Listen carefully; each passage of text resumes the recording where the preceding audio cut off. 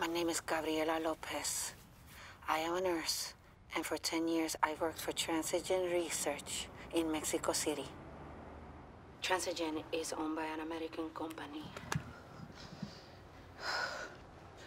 What I am about to show you is illegal in the US and Canada.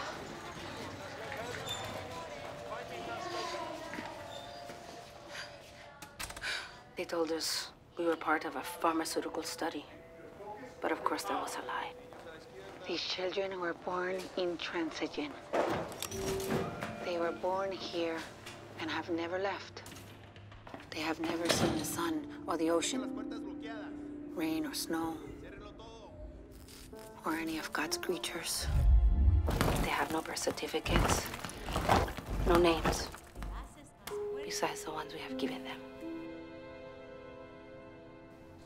They were raised in the bellies of Mexican girls no one can find anymore. Their fathers are semillas genéticas, special seeds in bottles.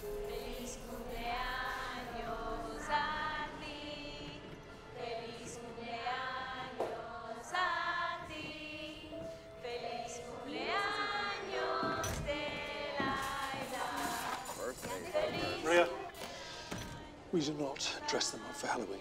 We do not call them baby or kiss boo-boos. Do not think of them as children. Think of them as things with patents and copyrights. Comprende? Sí, señor. They thought we were too poor and stupid to understand. We're poor, yes, but we are not stupid. Use your power.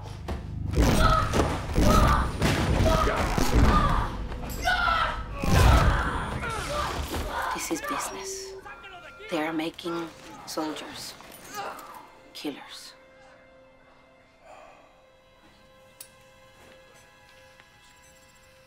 These are babies of mutantes muertos.